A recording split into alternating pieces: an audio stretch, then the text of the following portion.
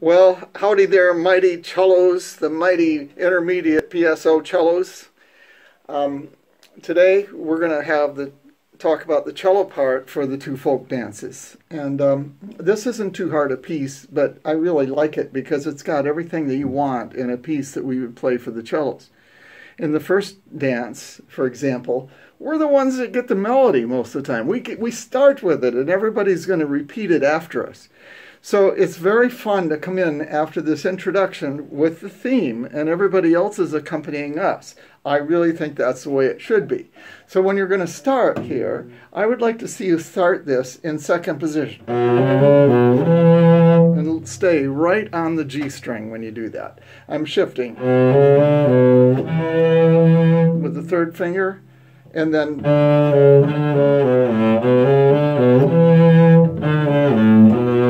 shift back and forth. If you can't do that, just play it in first position. But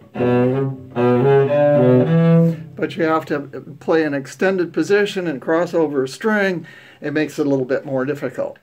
And it's essentially what you're doing pretty close at measure 22 when you're doing it on the A string. You just have to shift to play that E.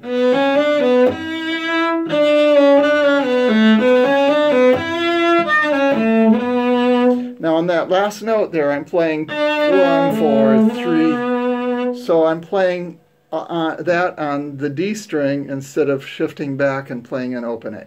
It sounds better than... Hear the difference? The A is going to stick out. Alright, so the second movement has what the cellos kind of like dread always, but it's kind of cool at the same time. It is it's a tango. Bum, bum, bum, bum, bum, bum, bum. We get it in a lot of classical music, a lot of Spanish-flavored classical music. One of the things that you notice if you listen to Carmen, the opera Carmen, the cellos get this all the time. And they set up the tango dance. And this, again, I like to play in position. You can play it in first position if you want, when you have it.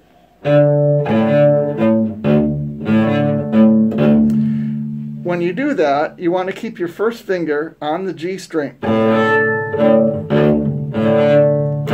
So you could play both of those notes together. But usually when I play this in fifth position. I like to play it. And I shift back for the 1. So I'm starting on a 1. This is the note D, 1 on the G string, and then 3, 1.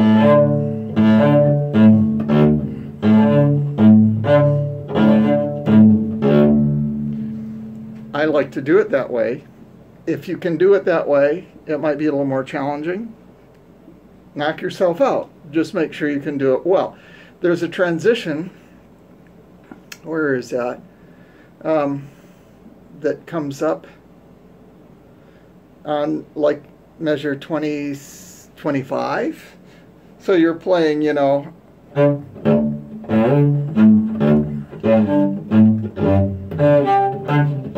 that one. I'm playing 3, 1, 3, 3.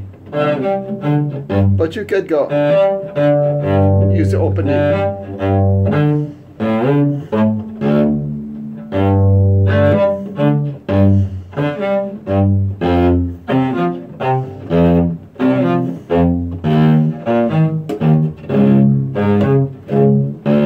So at measure 29, the important thing is to bring the low note, the bass note out, and you don't want to accent it. What you want to do is just make it nice and full.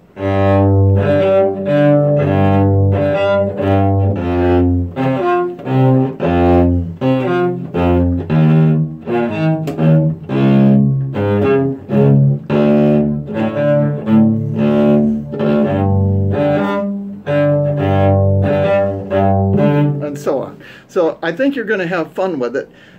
But sometimes where you get caught off guard is at the odd tempo on measure 63. And we do this together. I do this also on the G string.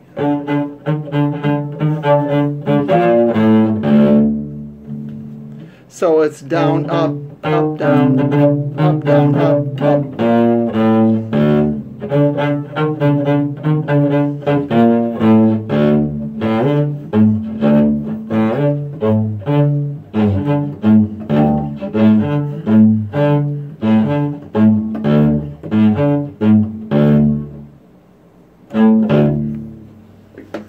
have fun when you're practicing this, and practice it with the tape. I think you're going to love it.